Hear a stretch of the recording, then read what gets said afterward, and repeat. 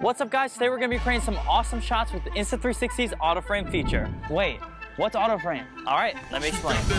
So autoframe makes it easier for everyone to edit 360 videos. This is because you aren't even the one editing. So AI finds the best parts of your 360 video, analyzing the direction you're going, your surroundings and you, picking the best clips, and adding transitions and music, and delivering an edited video without user effort. Okay, well show me then. All right, let's start shooting then.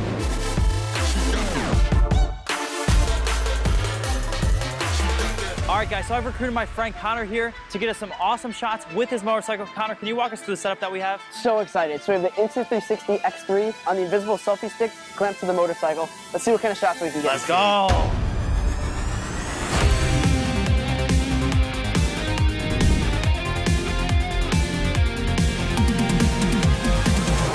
All right, so Connor just got back. How do you think the shots went? I absolutely love this camera. This is sick. Now that we're done filming, let's start editing. First, connect your camera to the Insta360 app. Then you're gonna want to select your video under Insta360's album page. From there, click on Auto, and then select Analysis. Next, as you can see, the AI will start the initialization process. Keep in mind, during this process, there will be a bunch of random drafts shown. Let me explain. So here, you can see compilation view. This is the different targets captured and analyzed by AI. And as you can see here, it is composed by AI to create a short video.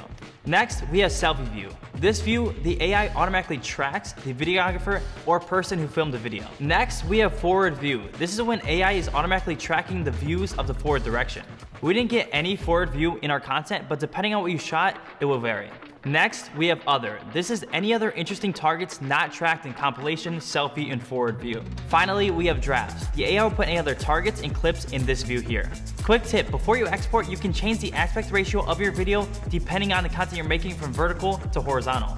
And finally, after analysis is complete, the final video will be ready to be watched. Well, let's see what it created.